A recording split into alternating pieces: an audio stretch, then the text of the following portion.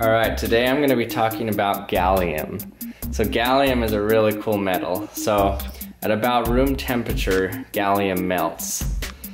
So if I held this in my hand long enough, it would start melting and become just like mercury. But the cool thing about gallium is it's not as heavy of a metal as mercury, and so it's not poisonous to you.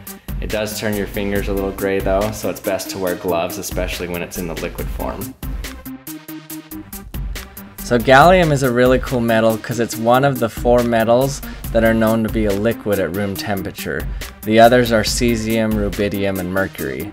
But what makes it even cooler is that gallium isn't toxic, unlike the other 3.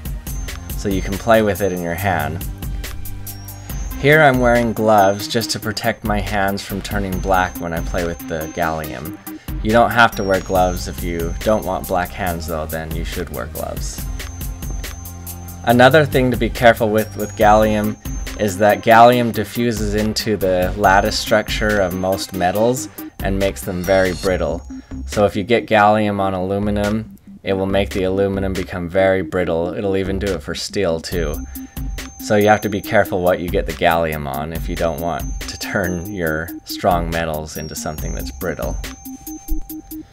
What amazes me about gallium is that you can have this liquid in your hand, and it's easy to forget that it's actually a metal when it's a liquid in your hand. So what I wanted to do, and I wanted to test if this would work, is to cast a nail from gallium. See if I can make a gallium nail, and then nail that piece of gallium into a piece of wood, see if I can do that, and then melt the nail.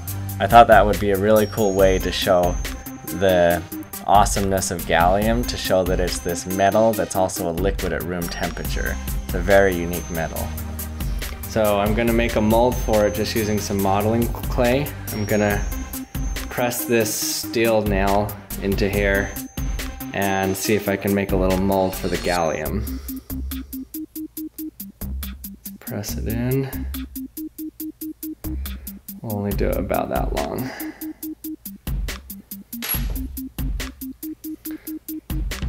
Pour our liquid gallium in there.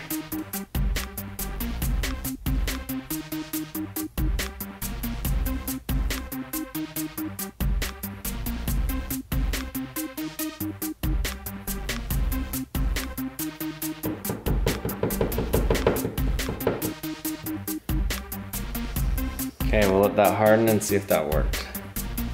Okay, let's see if our nail worked.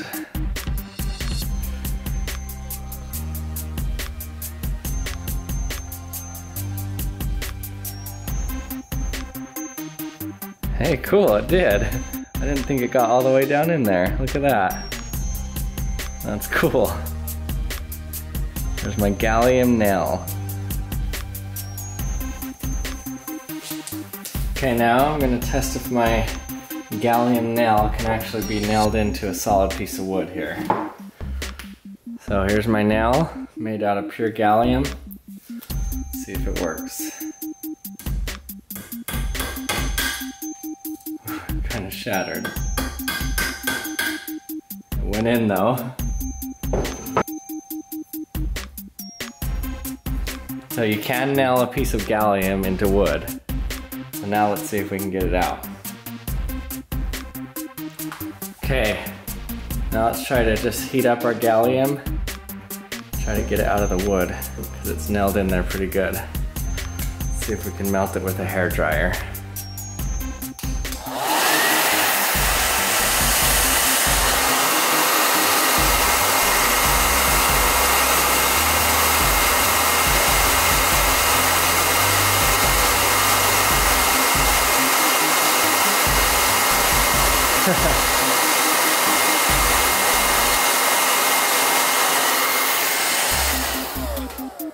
Okay, amazing. 1 second it's a solid piece. Next it's just liquid.